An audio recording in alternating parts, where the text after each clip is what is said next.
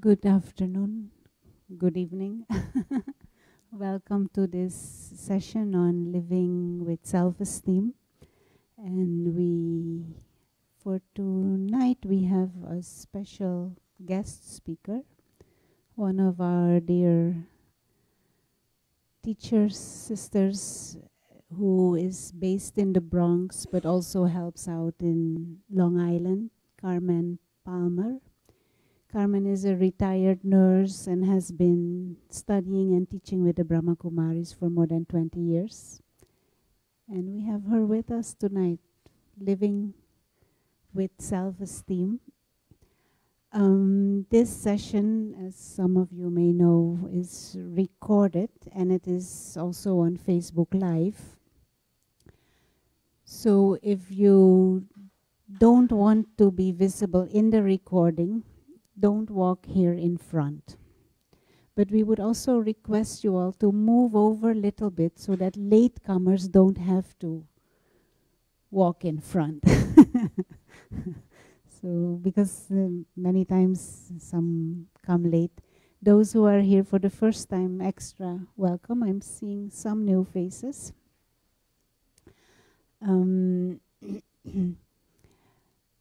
And afterwards, we will have a few announcements. Thank you, and I would like to welcome Carmen to start the session tonight. You want me to change this around?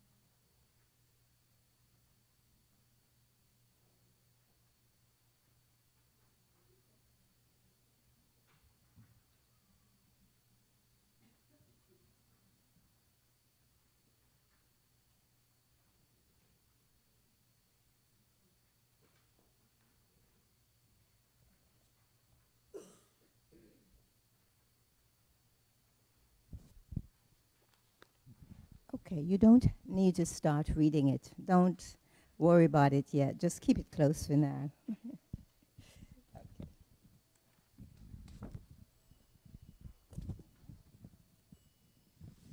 Let's leave these over here in case anybody comes. Okay. All right, so good evening, everybody. It's a pleasure to be here with everybody. I don't need to welcome you to Manhattan Center because you've already been welcomed, and probably some of you have been coming here for a long time. Anybody here for the first time? Have you ever been to another BK Center, Brahma Kumari Center? First time? You've been? Okay. So how did you know about this one? How did you know about it this evening? Your brother told you. Okay, great. Did you come this evening, the rest of you, because of the topic? Or you just come because you come here every Thursday evening? Both. Okay, lovely. Well, it's a pleasure to be here, and thank you for having me to share with you in this beautiful topic, because it's a topic that is really near and dear to my heart. I love to talk about self-esteem. So this evening, we are going to talk about living with self-esteem, and we're hoping that by the end of the session, we would have had a chance to reflect on why self-esteem. Why do we need to live with self-esteem? And what is really the true meaning of self-esteem? You know, we very often hear people talk about, she doesn't have any self-esteem. He doesn't have any self-esteem. What does that really mean, you know? What does this word self really mean?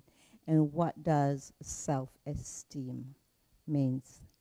And then, of course, to look at what is it that take us away from our original state of self-esteem, because we will discover, you may have discovered before, that self-esteem is an innate aspect of the being, of who we are, right? So what is it that has happened along the way that moved us out of that state to the extent now that we need to return to that? And how do we return? What do we need to do to return to that state of self-esteem? So we're hoping we will have a chance to kind of explore those areas. All right? The handout which you have will serve as a little guide for some of what we're going to cover.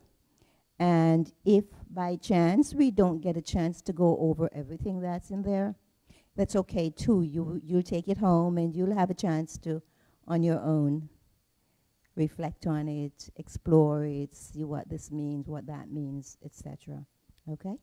So that's what the handout is about. We don't have to cover everything, but we hope we might have a chance to do that.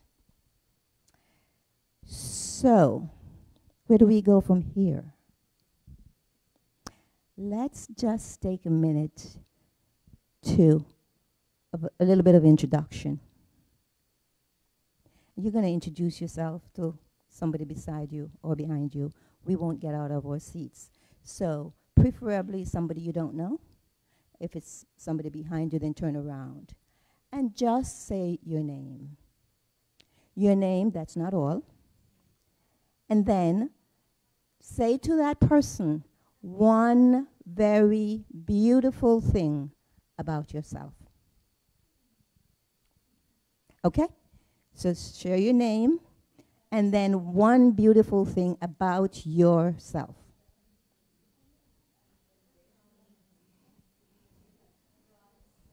You can turn around. It's okay. You can turn around. You can turn around. Speak. Share with her. Share with her. Share with her.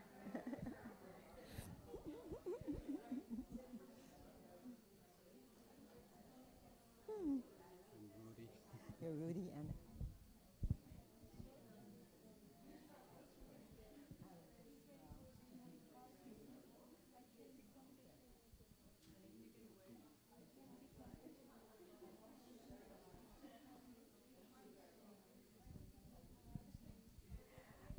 okay. Did you get a chance? Everybody get a chance to introduce? Okay. You have one more thing to do. Whenever you are in a state of true self-esteem, I'm sure we've all experienced that, where I feel like I'm in that state of self-esteem. How does that make you feel in an interaction with someone or just an interaction with yourself?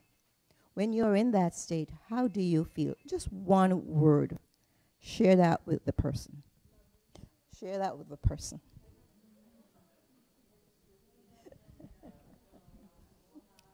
Just take a minute.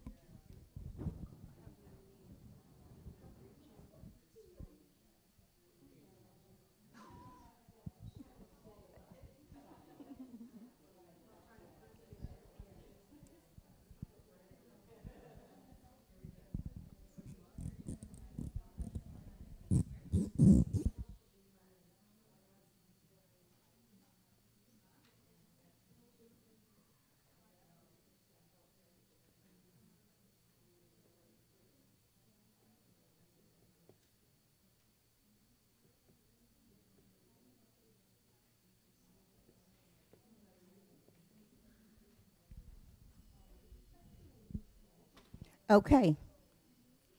Did we get that done? Was that easy? Was very easy? Okay.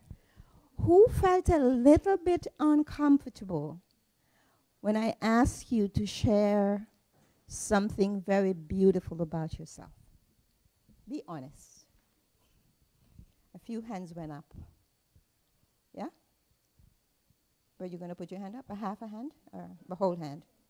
Okay, whole hand, right? Some of you were a little bit uncomfortable, right? Why? Why? What made you a little bit uncomfortable? Quickly enough, right? Couldn't come up with something quickly enough. What else? Who else? We didn't want to be too boastful. Uh-huh. Who else? Not the strange people, but to say something about yourself that was beautiful. About yourself. Okay. What if it were somebody you knew? Less comfortable. Okay. Anybody else? Anybody else? Yeah? Okay. Most times people are a little bit uncomfortable. Don't want to sound too boastful, right? Don't want to make it feel like I'm a little bit egotistic. Yeah? To say something good about myself, beautiful about myself. Self-praise, they say, right? But you would like to hear somebody say it about you, would you? Would you? The same thing you would want to hear from yourself that you're not comfortable with. You would like to hear somebody say it to you, about you, wouldn't you? You feel good, don't you? Be honest about it, right? Okay. So it is that most times, a lot of times, not all the time, but a lot of times, we would like people to say something good about us, to have a good opinion about me, to say something good about me.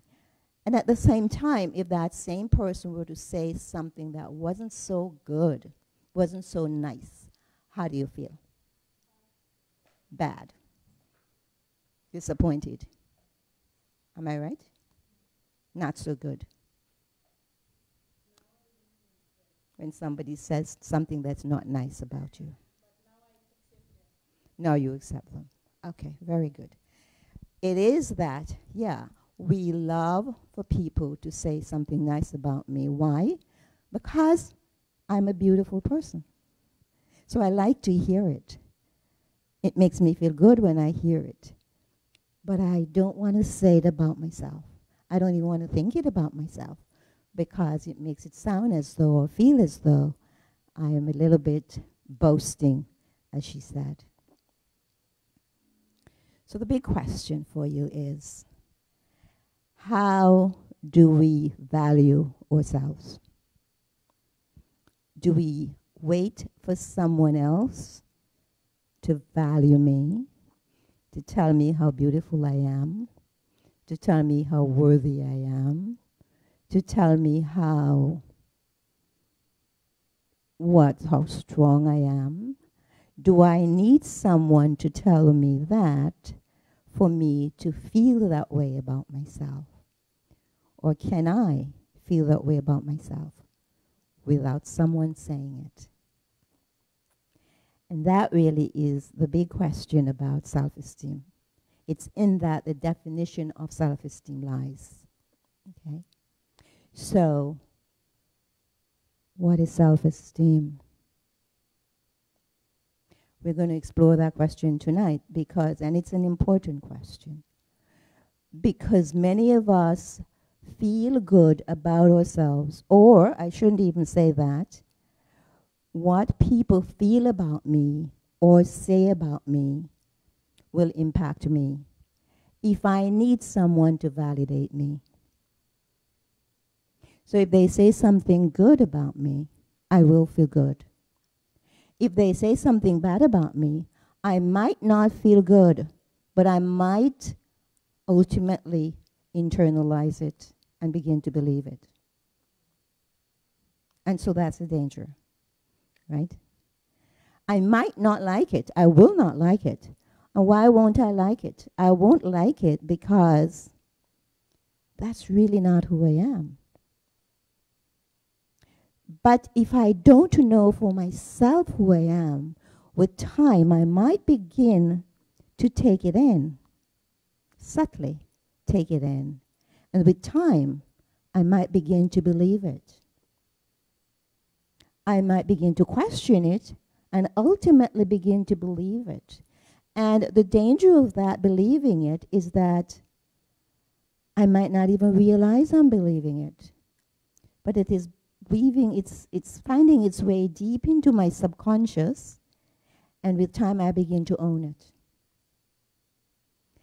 And if you did say that I am not a nice person, or if you did say that I am stupid, or if you did say that I'm not good enough, with time, I might begin to believe that I'm not good enough. That is, if I don't, for my own self, define my own value, my own worth, my own uniqueness, my own beauty. If I'm not able to do that for myself, with time, I might begin to believe this. And this happens a lot with children. And it might not happen to you now, but it might. Because if we are walking around with that tendency and that pattern of believing what others say about me and allowing it to influence me, then even now I can still become influenced by what somebody says about me. But it didn't just begin here. It started somewhere a long time ago when I didn't have the ability to sort things out and to decide what to believe about myself and what not to. That's when we're children. Your children don't know. They feed, they take in, they absorb everything. You hand them. They don't know the difference. And then we take on that pattern, what becomes a part of us. And now, if we are not able to sort it out and figure out what is true and what's not, what's real and what's not, then even at this point in our lives, we will still be influenced by what others say about us. Who gets influenced by what others say about them now? Honestly. Yeah, yeah, we do. Someone says something and it doesn't feel good, it doesn't feel right. I get insulted, I get upset. Yeah? It's because we're carrying around that tendency and that pattern of becoming influenced by what others say about me or do about me or how someone else define me. Okay? If you hold them in high regard, right, right, right, right, right. And usually the reason why that happens, why we hold these persons in high regard, we usually are seeing ourselves in the lower space than they are. Okay? So that already speaks to where I see myself in relationship to others. Right? So the comparisons begin. So how do you define self-esteem? How do you define self-esteem? What is self-esteem for you? Huh? Be who you are. Okay. The question is, who are you? Be who you are. Okay. Who else? Yeah.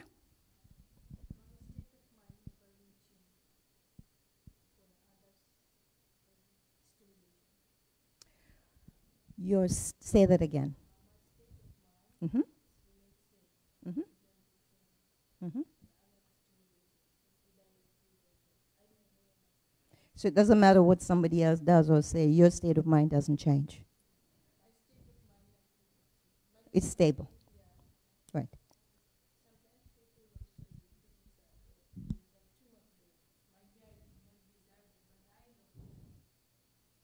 Okay.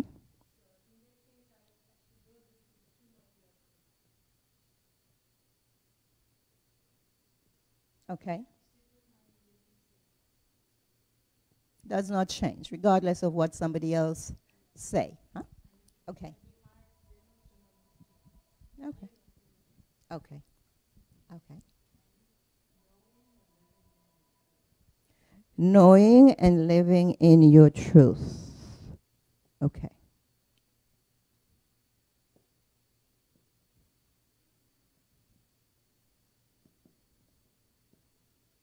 In your truth. Okay. Anybody else?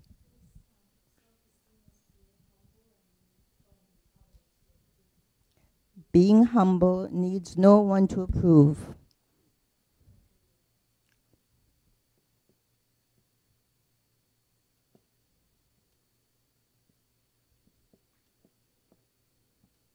Needs no approval. Is that okay? Okay. Anybody else? Self-worth is sourced internally. Okay.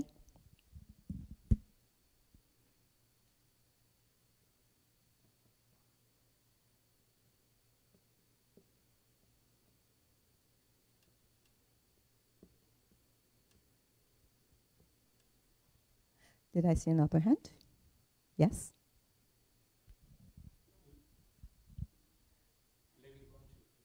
Living consciously. Oneness all the time.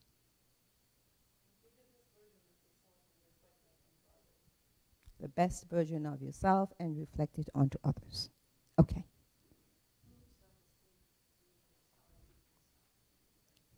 How I treat myself internally.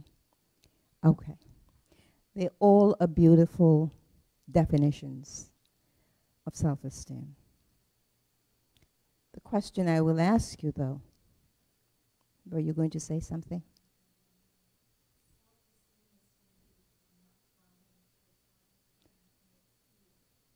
You're not violent towards others. No fear.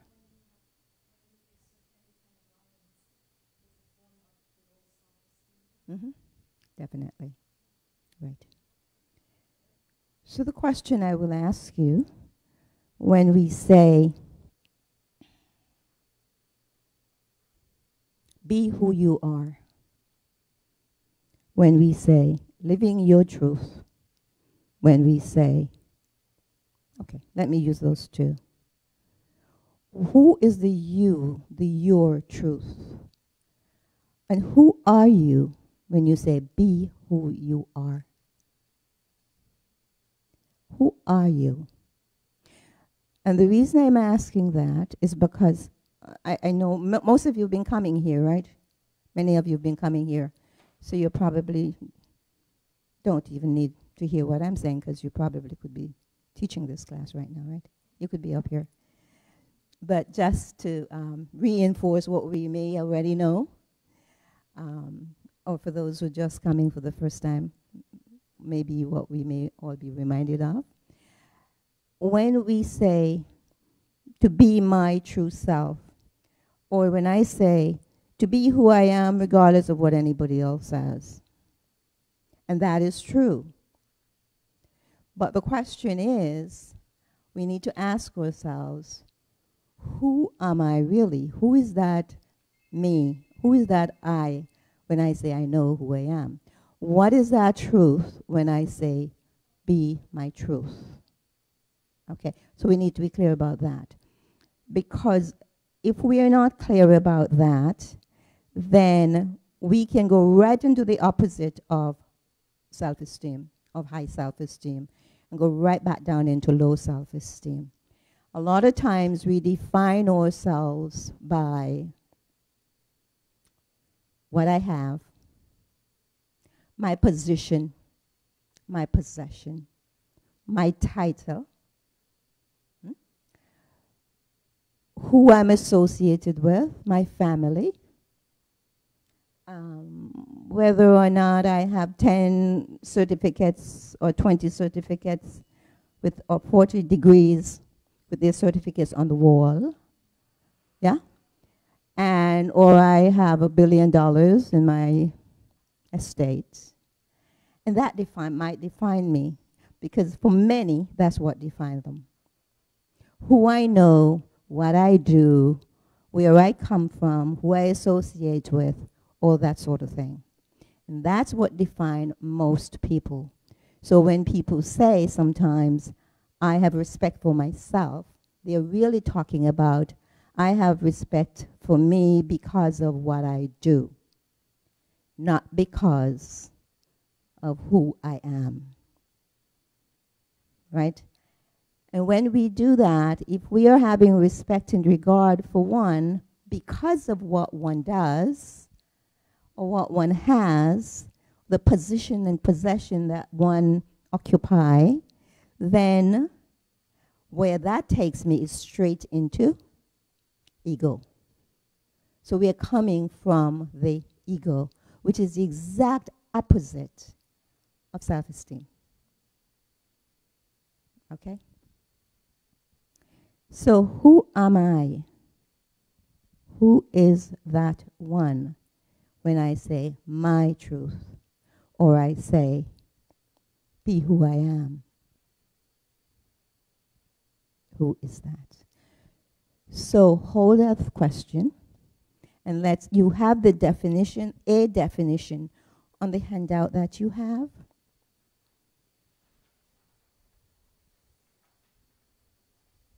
Everybody has a handout, right? There is a little definition there. I mean, you can play with it. It's not the only definition in the world, but it's just another way of just putting it all together. It's the consciousness in which an individual constantly values the self. And we're talking about the innate, the inner being, the inner qualities within, regardless of whether or not the self is valued or respected by others.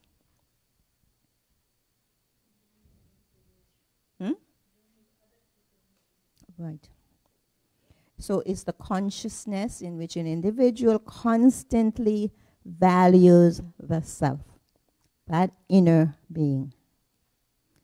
And we are valuing the inner being because of the innate value that we hold.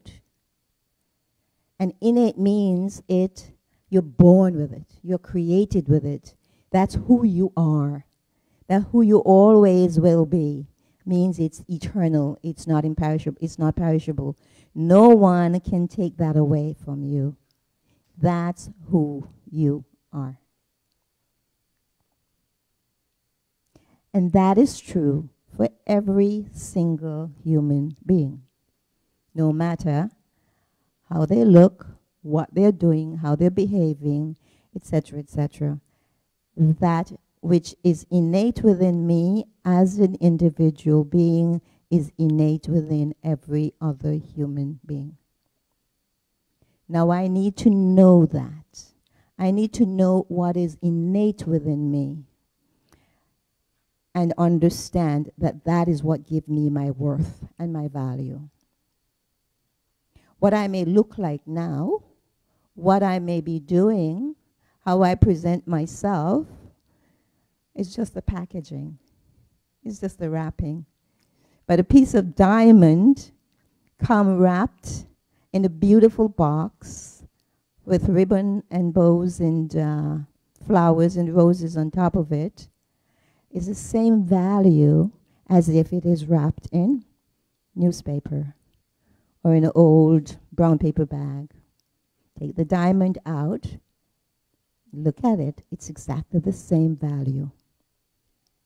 So what I'm doing, how I present myself maybe how I'm behaving right now, yeah, does not change who I am. And that is what is of value, not the wrapping, not the case in which it is placed. I am of value. My worth is innate and eternal, and it will always be. When I know that, it doesn't matter what the story is, that the part I'm playing in the story, I will value myself no matter what. No matter what others think of me. No matter what others say about me. No matter what definitions are placed on me, are given to me. I know myself.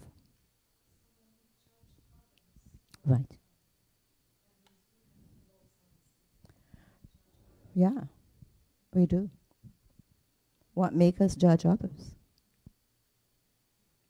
When we judge others, we're judging others. We're actually, there's something in me that is being reflected. And I'm projecting it onto another.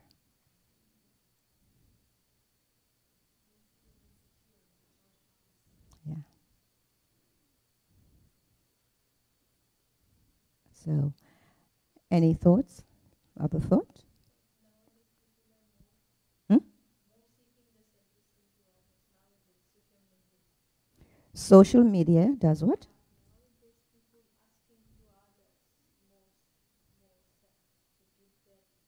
Mm. Values. Yeah, we're looking for it from the outside.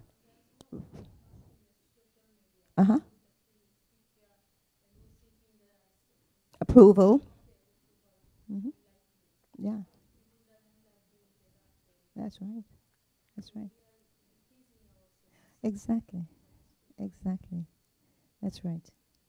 Yeah, when we look outside of us for approval, when we look outside of us for someone to value me, when I look outside of me for someone to make me feel good, it means I have abandoned my ability or my own worth. I have abandoned my own self-worth, is what I've done. I don't know my own worth. So it's like, again, you have the diamond, but you don't know what you're holding. You throw it in the garbage because it looks like garbage, right? But it's not. So we have to be very careful about how we allow ourselves to be influenced by the outside world. How we allow ourselves to be influenced by others. How we allow others' opinion of us to influence us. Because once you do that, you've stepped away from your own sense of your own value and your own worth and your own esteem. And the world today suffers from that. It's driven by the ego, no humility. I want you to approve of me. I want you to make me feel important. And if you don't say what I want you to say, I get upset. Low self-esteem. Okay? So what we need to understand is what it is that give us our worth. I'm going to take this off.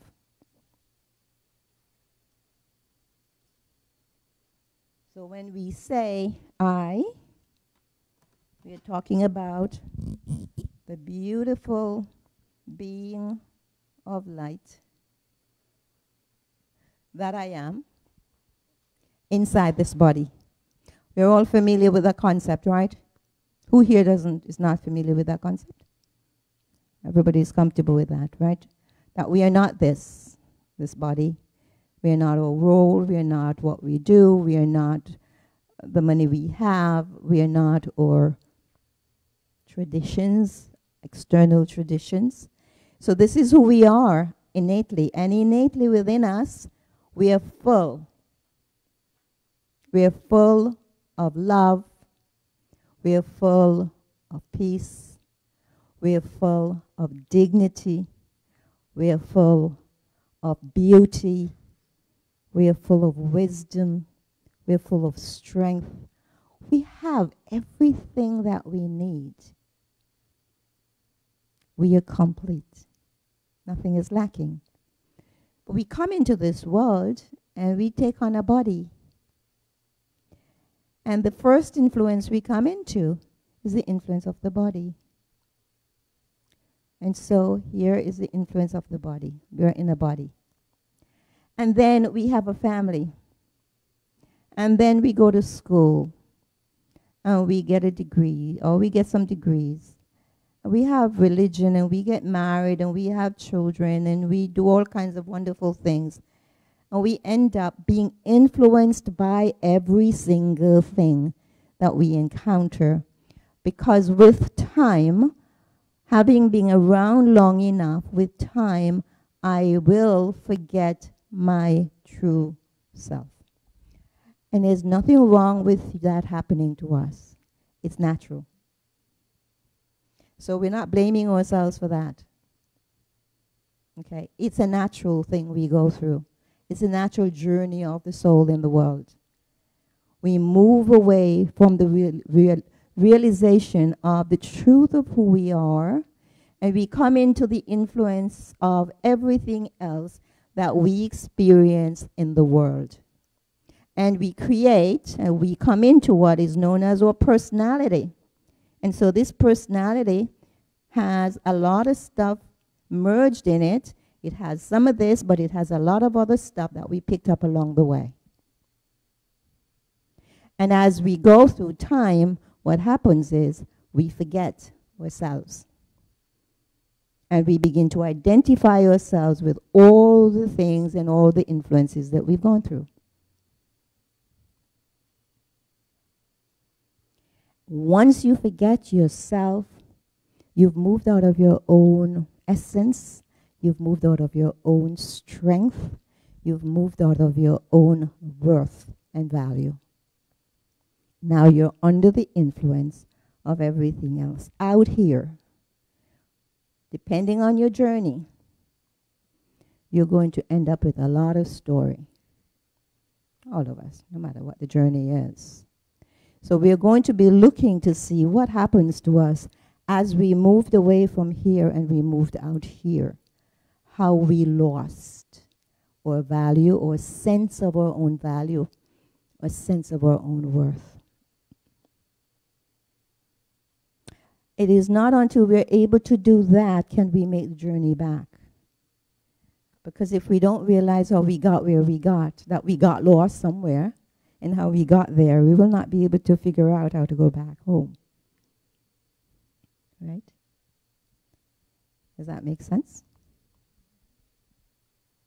So, what's the first thing that happened to us? Or, you know, before we even do that, let's just stop for a moment.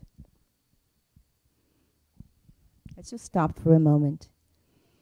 Does everyone here feel or know that within them is this beautiful, divine being that's full of everything that you would ever want in the world? Everything. The love, the peace, the joy, the sense of dignity, the sense of respect, the confidence, the beauty. Do you feel right now that you hold that within you at this moment?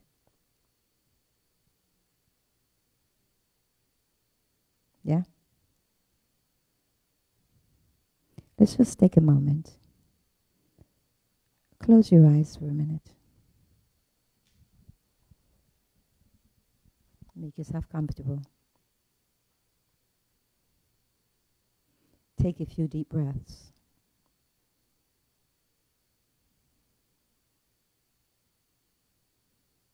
And as you breathe out, just feel that you're letting go of everything. Everything, including the body. Let go of the stories, of the dramas, the past, the tomorrows, and just become present in the moment. Just feel that there is nothing outside of this moment that you're connected with. So you're in the present moment.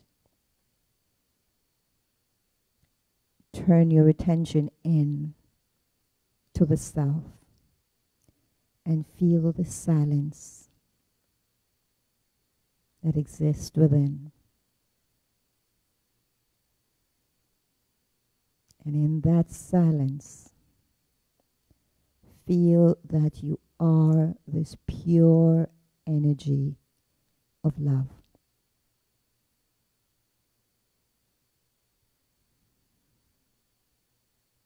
Love is exuding from deep within. It's filling you completely. It's surrounding you. And it's vibrating out into the world. And where there is that love, there is peace.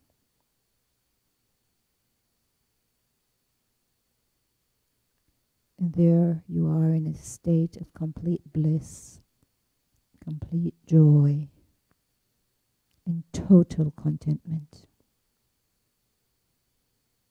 And here I need nothing. I lack nothing. I am all that I ever will need in the world.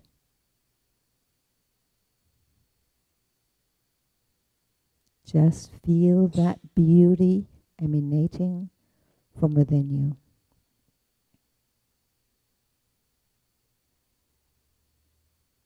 Know that's who you are.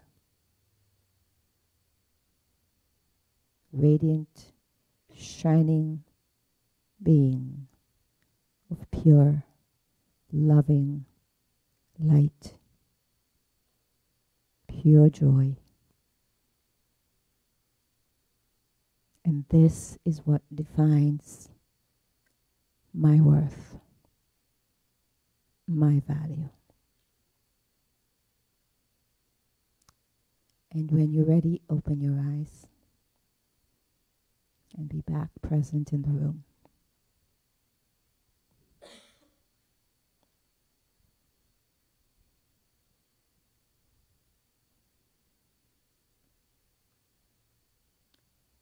Can you always feel like this? Can you always take yourself into that space? Because it's always there. You don't have to go anywhere outside to get that peace, and that joy, and that love. And we don't need anyone to define us, to give us our labels, and to tell us who we are, because we know. Because it's there, always. Okay? Does that make sense? All right. So why aren't we always there? What takes us away from that?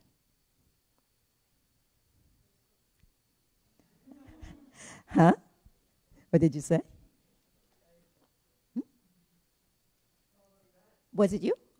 Who said? What did you? Facebook.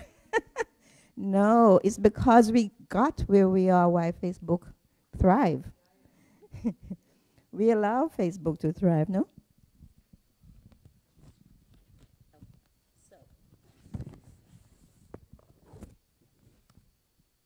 All right. You have in your little handout the steps towards low self-esteem. Where it all begins, the journey begins here. This is where the journey begins. My identity. Who do I understand myself to be? When I remember this woman who, well, I always remember her. She always say, when you don't know who you are, anyone can take you and make you into anything they want you to be. And so we're not going to blame others. It's not, you're not going to find it on Google's. That's all right. It's not somebody I know. It's not somebody you would know. But she says, when you don't know who you are, anyone can take you and make you into whatever they want you to be. And that is true, isn't it? Okay. So when we know ourselves, who we really are, and we live, that's the truth. Somebody said, when we live our truth. Who said about my truth? Right. That's the truth that we live, along with everything that aligns with that truth. Who am I really?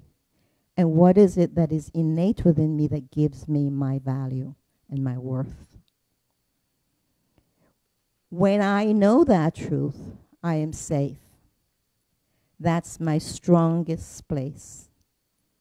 No one can twist me and turn me. I need no validation. That is truth. That's not the illusion. The illusion lies out here. Okay. So when we're moving away from self-esteem, that's the first place we moved away from, our identity.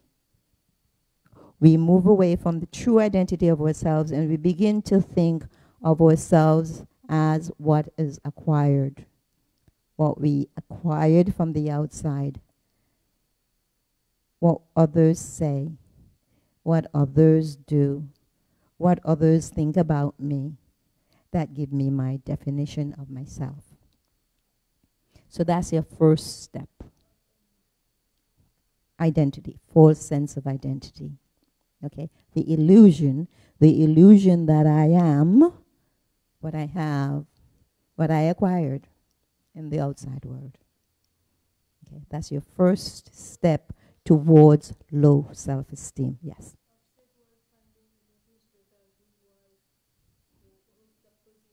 Right, exactly.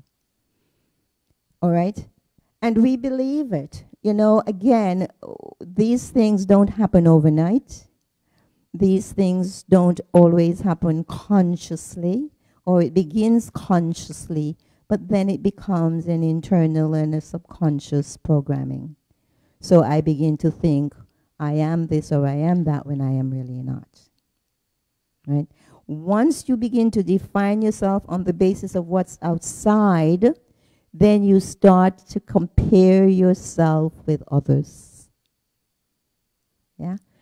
I have this car, but my neighbor has, I have this car, but my neighbor has another car, and I think I would like that car, and if I can't buy that car, maybe she's in a better position than I am. She's happier than I am. Right? My friend lives up on the mountaintop or by the ocean front, and I think I'd like a house down there too. It may not even be that big. It may be something smaller. It doesn't have to be any of those big things. But we start to compare ourselves with others because we think what makes somebody important and valuable is what they have, is what they've acquired. Therefore, what makes me important and valuable is what I have acquired. And I need to acquire as much as you do, or more. And if I can't, then what happens? I'm not as good as you. I'm not as wealthy as you, so I'm not as good as you. I'm not as valuable as you. So from comparison, I go into criticism. I start to criticize myself. Or I praise myself. If I think I have matched up with you or maybe a little bit ahead of you, then I praise myself, and it makes me feel good. And if I think I haven't matched up with you, then I criticize myself, and I don't feel so good. But when we are vulnerable to criticism, we are also vulnerable to praise. When we find ourselves feeling good because we're being praised, watch out.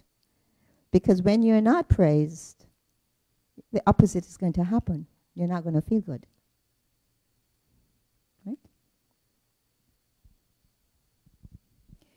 So, having criticized myself or praised myself, and if I criticize myself, I begin to devalue myself.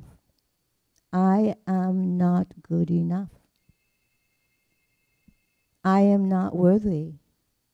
And not only am I telling myself that, but the world will tell me the same thing and I will believe it.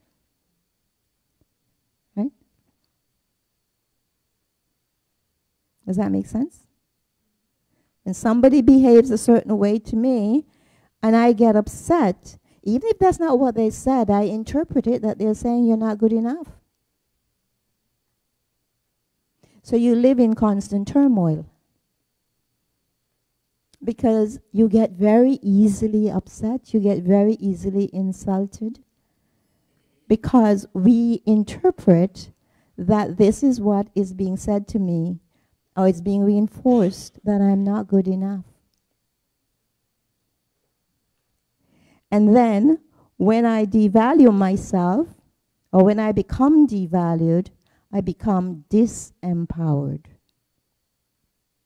We become disheartened, we become sad, we become depressed, we become what? Angry. All of that. That internal anger, which we turn on ourselves. And then we turn it outwards. So all of that is there. Because we do not feel that we are worthy. We are disempowered. Okay. And most of us, many of us, what we will do when we are disempowered, when we feel badly about ourselves, we allow ourselves to create this big ego. Because it's not nice to not feel good.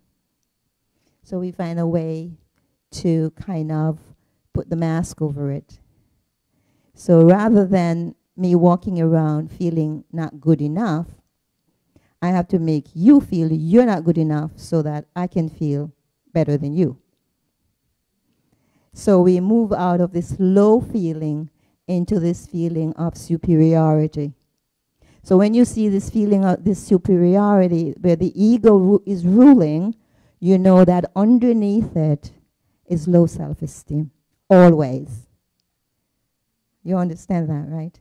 So don't get impressed by somebody who's walking around, this big boss who's walking around like a bully and push everybody around because they want you to feel that they are better than everybody else. Actually, underneath that is this little child with this measly little low self-esteem. It doesn't feel good, so I have to create this big mask and put it on so I look like a bully. So I feel good, temporarily, until I can see behind your mask. Okay. So when we move into this state of disempowerment, it's when I am not good enough. You're better than me. I can't achieve.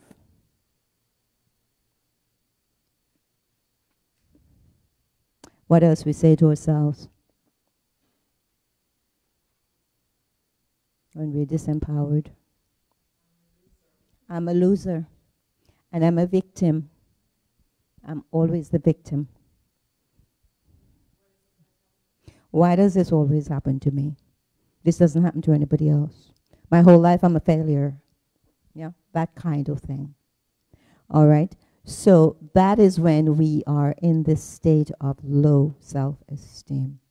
The other thing that also gets us down there is when we have expectations. We have expectations of everybody else. An expectation that you're supposed to make me happy. Right? Expectation that you're supposed to love me unconditionally. Expectation that you must send me flowers and chocolate on my birthday. And if I didn't get it, you know what happens, right? Okay. All those things, we have expectations of all sorts of people, from people. And when we don't get our expectation met, I am a victim. Typical low self-esteem. The other thing is when we hold on to the past. We're victims to the past. Something happened to me. The reason why this is like this, the reason why I am suffering now is because my mother did something to me when I was 2 years old. And now I'm 50 or 70 maybe. All right? Or she did something to me, or he did something to me. Okay? We hold on to the past and we can't let go, and it traps us in this low state that we can't get our way out of. That's not where we belong. That's where we are most unhappy. That's not where we can be free. That's not where we can live our truth. So if we find ourselves there, and I think most of us, and probably all of us sitting in this room, I'm going to take the liberty to say that, have within us some aspect of low self-esteem. If at any moment in our lives we still get upset when somebody says something to us, or we still get insulted because somebody said something that wasn't nice, we are going back into that place that is feeling unworthy, and that place where I feel like a victim. And we need to get out of that. That's where we need to get out of. Right? All of us, any of us, can speak to that. Do we still get upset because somebody said something that I didn't like? Or somebody said something that I get insulted? Or somebody said something that I get angry about? Yeah? It's touching something in us that is emerging, something that I don't like about myself that is in there. Something that I had grown, something that had made me feel less than at some point in time. And you say something to me, and it's reminding me of that. I may not know that's why I am reacting, but that's why I react. Okay? So we want to now free ourselves from the influence of what goes on in people's minds, what people think, what the world says, and come back to the truth of who I am. The only place where I am safe. The only place where I can be happy, where I can truly experience love, where I can truly experience peace. We have to return to that place. That's where we find ourselves returning to that state of high self-esteem, elevated self-esteem. So how do we return? We trace our tracks back. We see how we got out here, and then we see if we can find our way back in, right? So, where do we start?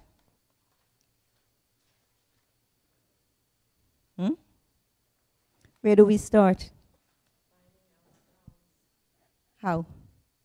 Where did we start? We started with our identity, getting lost. We have to start there. We have to start again with our identity.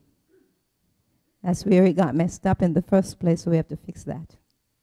And everything else will follow. So it's returning to the realization of who I really am. And that is why Raj Yoga meditation is such a beautiful practice. For me, anyway, I found it to be such a beautiful practice.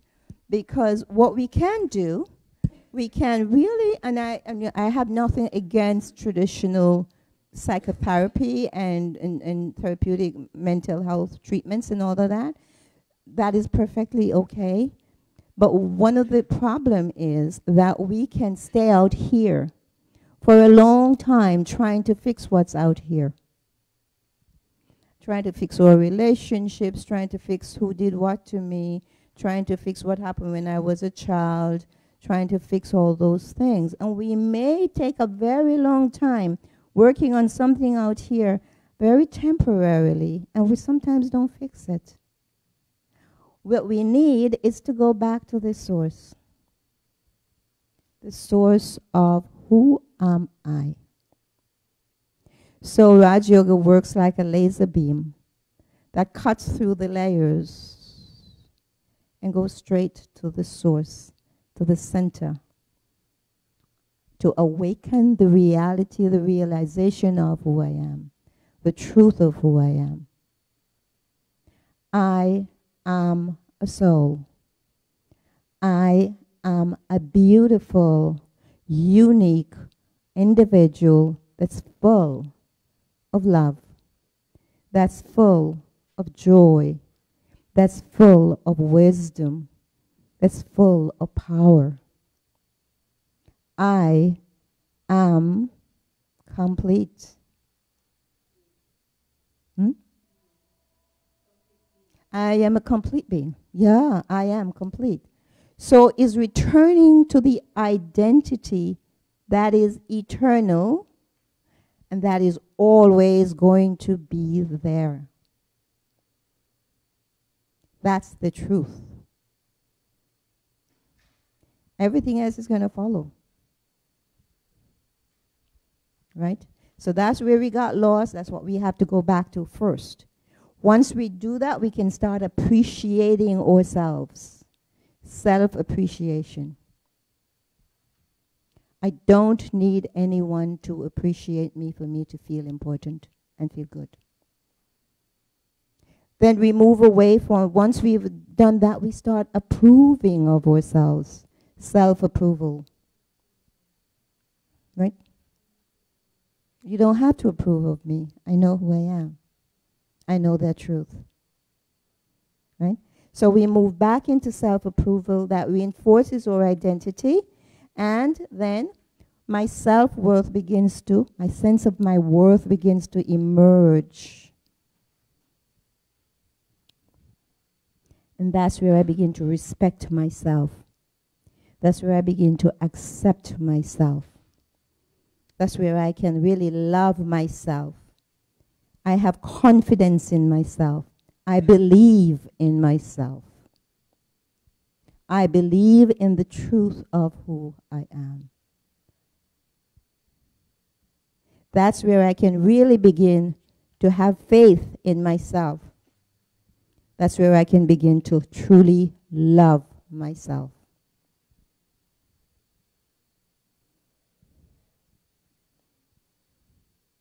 So when you walk around and you can love yourself, you do not need, you don't walk around begging.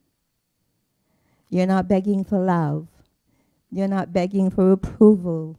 You're not begging for acceptance. You're not begging for anything because you have everything that you need.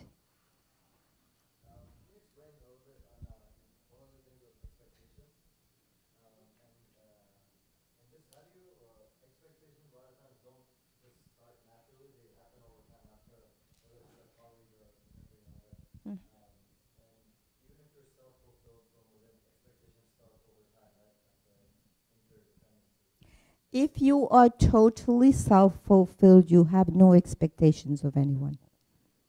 Expectation is that you need to do something for me to feel good.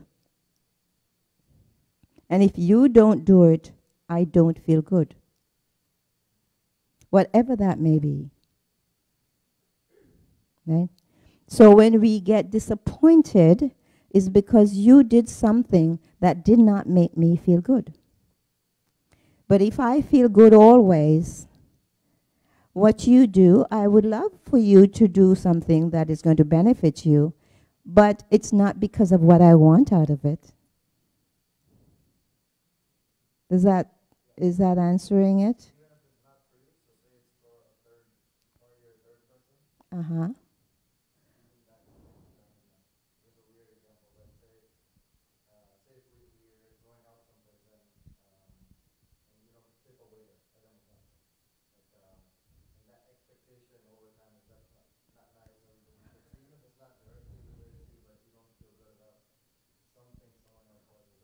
Right. Maybe what happens is that if I'm going out with, if we're together as friends and we're going out together, I expect you to do something, and if you don't do it, the reason I might get upset is because I think it reflects on me. So I want to feel good about myself because you've done something that makes me feel good. So it's kind of a little bit of a tricky roundabout story, but it's because of what I think, how it reflects on me. Yeah, exactly, exactly. Okay, so I think we finish at 7:45, right? Yes. Uh, Uh-huh. Send lots of love to your boss and see the little child that is begging for regard and acceptance and and respect. Because when I can respect myself, when I value myself, I don't need anyone to respect me. So when if I'm a boss and I'm getting upset because you're not doing what I want you to do, it's because I am looking for respect from you for me to feel respected. But if I respect myself enough, it doesn't really matter whether you respect me or not. I will still play my role as a boss, but as a loving boss and as a caring and compassionate boss, right? And it doesn't mean I won't do my job, but I will not need you to make me feel good and make me feel efficient, right? Yes.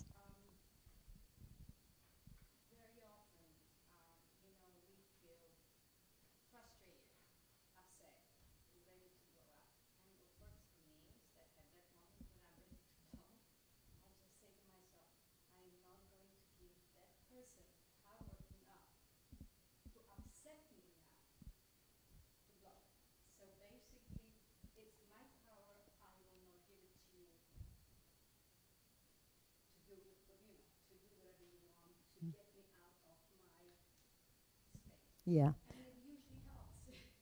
It helps. Right. It will help, but one of the beautiful things that we can do is what does that soul need in the moment? And can I give it?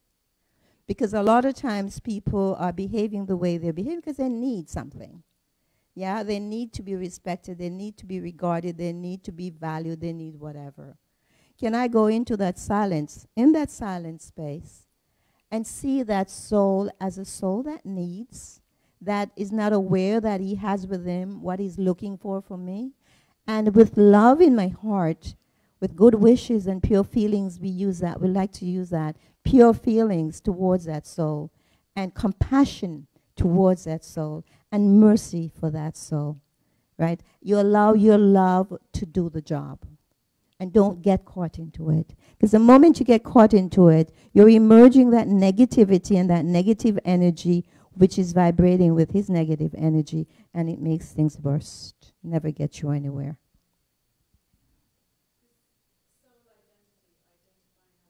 Yeah. Exactly.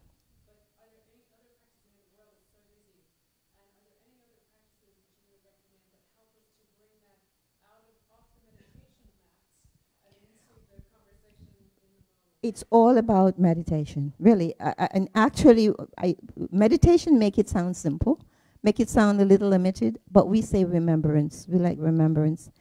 Meditation is not only about when you sit on your mat in a corner somewhere. If you're truly practicing, and the practice of Raj Yoga is a beautiful practice, because what we learn is how we take it from the mat and take it into our lives. So it's not only when I sit in that quiet space that I'm in meditation, but wherever I am, in my interaction with somebody, in my action, in my doing, I am in that state of who am I? And I'm connecting. So it's still meditation. You understand? So meditation is not just about sitting in a room somewhere, in a quiet room, in a quiet state. It's, can I always be in that remembrance of who I am and connect to the source of pure love, and remember that soul in front of me is also a soul, a being of love who deserves love, who is also needy, and can I offer that silently? Okay. All right, I see Sister Rona, and that reminds me, that tells me that Sister Rona is come to tell me that it's time that you need to shut up now. I'm going to pass these little cards around and take some cards and pass it around. Pass it down.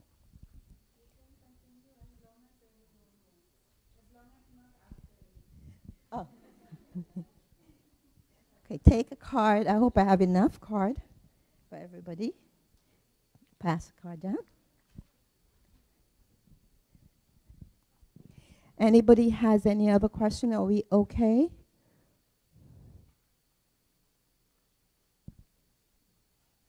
Are we all okay? Yes? Yes? Say yes, somebody. I'm not finished. Yeah. Many times when we believe that we have so much self-esteem, we can become arrogant. Right, but you see, self-esteem and arrogance, you have to be careful, yeah. It's subtle, yeah? But self-esteem is the opposite of arrogance, yeah? When you are coming from body, what we say body consciousness, when we are coming from matter consciousness, when we are coming from material consciousness, when we are thinking ourselves as important because of the material stuff we've accumulated, then that which you think is self-esteem is going to be ego and arrogance. All right? That's a given. You have to be in the awareness of who you are. That tiny, beautiful being of love that is full and complete. And I don't need to prove anything to anyone because I am complete. The truth is the truth, and it will reveal itself. And there's always that love in my heart for everyone. I always want the best for everyone. Okay? Arrogance doesn't behave that way. Arrogance say, I am better than you. Too bad if you're having a problem. Too bad if you can't do it. You shouldn't be here if you can't do it. Right? So arrogance is not about love. Arrogance is not about wanting the best for anybody else. Arrogance is about wanting for me to be able to prove myself.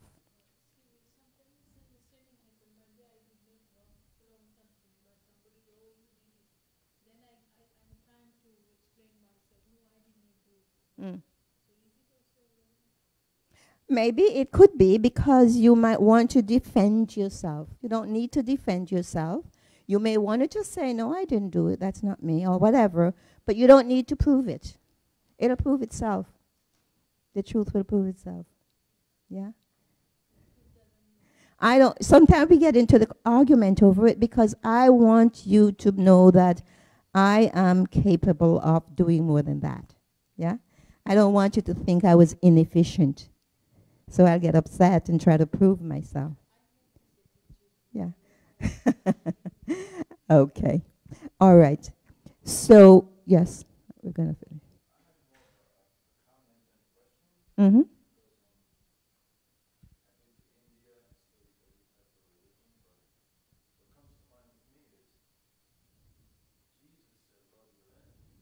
Mm-hmm.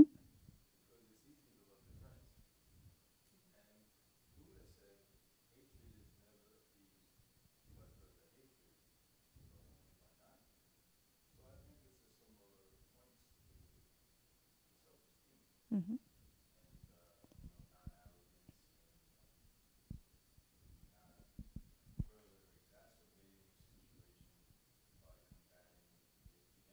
Right. Right. Well, when we want to prove ourselves, it's because there is a fear that you're going to think I'm not good enough. There's a fear you might think I'm not capable. There's a fear, and it's about my own sense of my own confidence. We can make mistakes, can't we? We all as human beings can make mistakes. So what? Does that define me? If I made a mistake, I made a mistake. It's okay. Yeah, I admit to it, but I will try to fix it. Or I'll see what I need to do better next time. That's okay. It's humility, right? We learn. We don't need to prove anything. Okay? We need to love ourselves for truly who we are. So I gave you a little card, and what I'd like for you to do, everybody has a pencil? Or a pen? Because you're going to write something on the back of the card to take home with you. And the front of the card says, I honor my original and authentic self.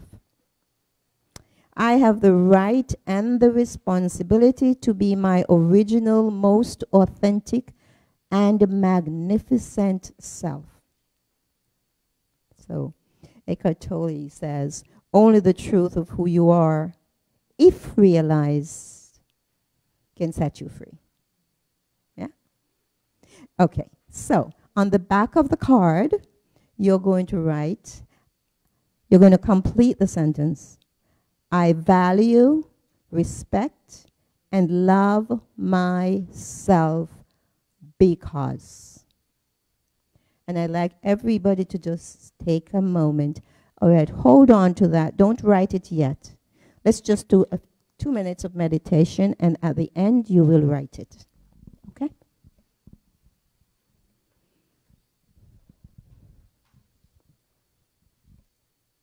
Just make yourselves very comfortable, very relaxed. Sit up in the chair, backs against the chair, feet on the floor. Keep your eyes open if you can, so you don't fall asleep. Take a few deep breaths and let them out, and allow the body to become very relaxed as you breathe out.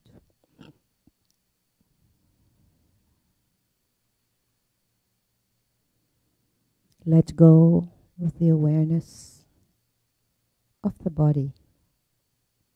Just turn your attention inwards and feel that there is a beautiful being of light that sits inside, behind the eyes, center of the forehead, and connect your attention to that light. Feel the silence. Feel the peace. I am a being of light, a being of pure consciousness, separate from the body, separate from the world of matter. I interact with the world through the body, but I am not the body.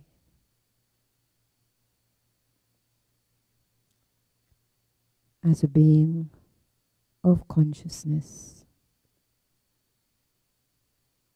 I come to understand that I am full and complete, full of love,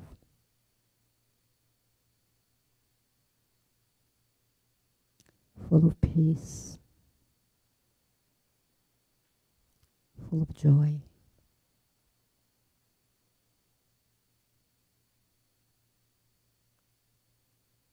Blissful, powerful, and wise. This is my eternal state, my eternal identity. This gives me my value and my worth.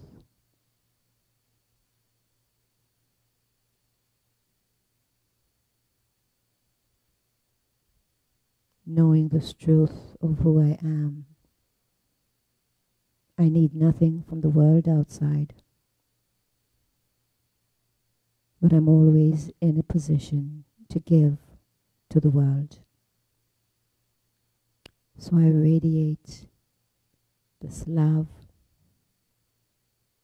this peace, this joy outwards,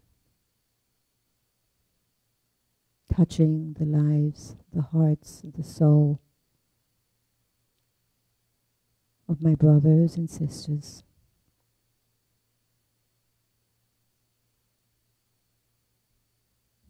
This is my part to play, to share what I am, always, not wanting, not needing, because my eternal source, God, is always filling me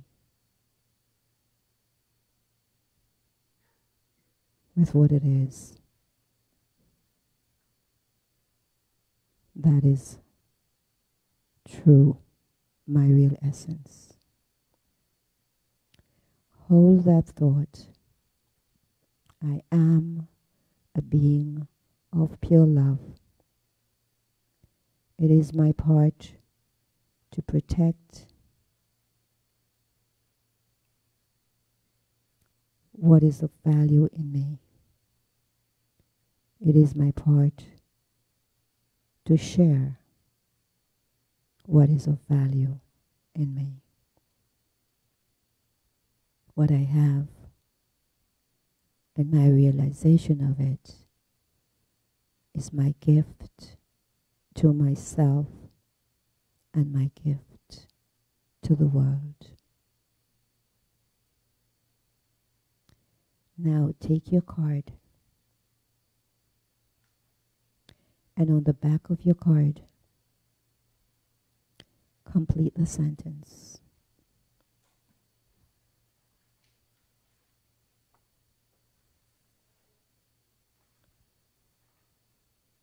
I value, respect, and love myself because.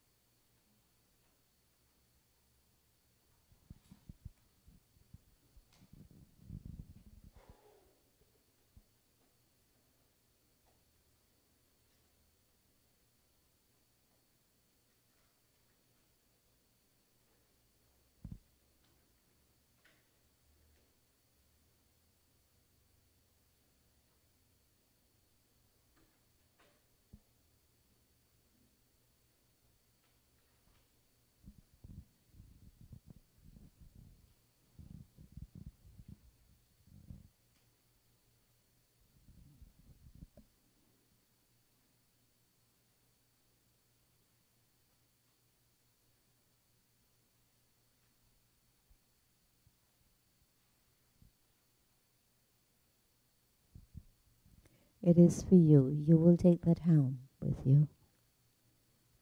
So,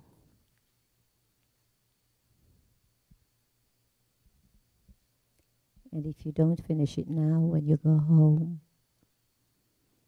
spend a couple of minutes before you go to bed and write it. And give yourself that gift. And if you write it now, before you go to bed tonight, make sure you read it. Don't forget what you write. Okay. Thank you all. It was a pleasure.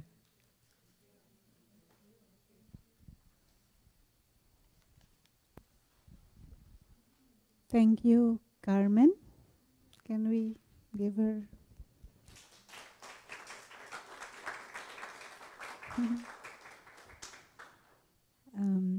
Nice to see so active participation from everyone. um, for those who are here for the first time, if you would like to receive our monthly programs, you could leave your email at the desk. Next week, it was announced that we will have Raksha Bandhan, which is a special program, a festival of love and protection, but it is moved to the Friday because we will have a very special guest for that. Also, one of the most senior teachers and yogis of the Brahma Kumaris here in New York, Sister Gayatri, will be with us, and it will be on Friday from 6 to 8.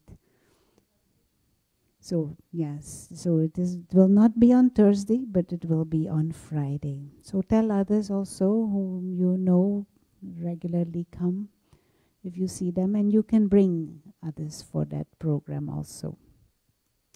Yes? No. No, she's not coming. So again, thank you, and good night, and we have a little sweet for everyone before you go. Yeah? Okay.